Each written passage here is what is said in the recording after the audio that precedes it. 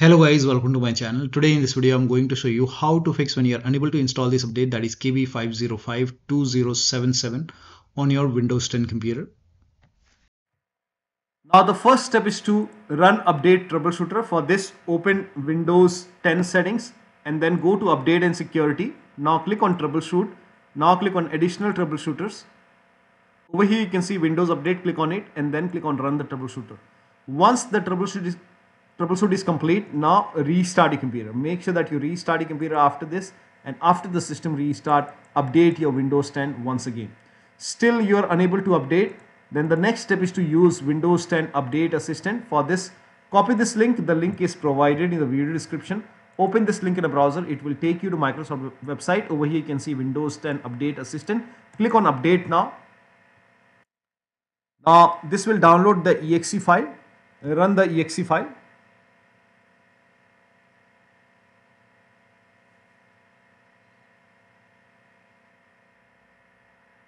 So run this exe file. Click on yes to allow. Now this will load Windows 10 Update Assistant. If there is any pending update, it will let you know. So it will check for update, and if there is any update, you can click on accept and install. And after the installation, restart your computer and your Windows 10 should be up to date. Still you are unable to update. In that case, you can reset Windows Update components. For this, copy all these commands. These commands are provided in the video description. So copy the command till here and open Notepad on your computer. So type in Notepad in Windows search box and then open Notepad. Paste all the command over here. Now go to file, then click on save as. You can set the location at desktop and then name this file as wuauserv.bat.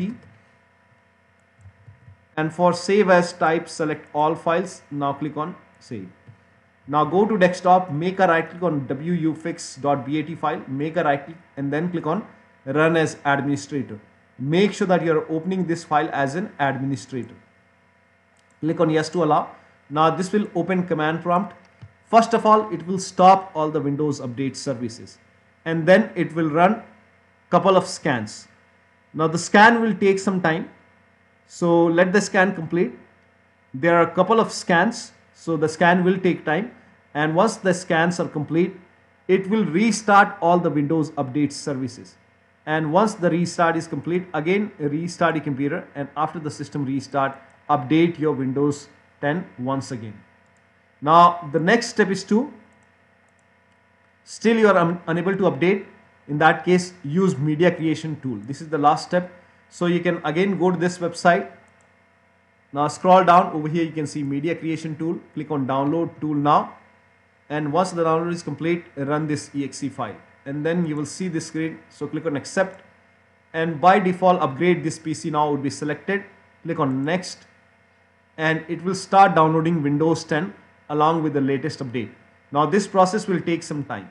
Now before the installation, on this screen, once the download is complete, on this screen, before the installation, you will see the screen which says ready to install, and by default the option to keep your personal files and app would be checked.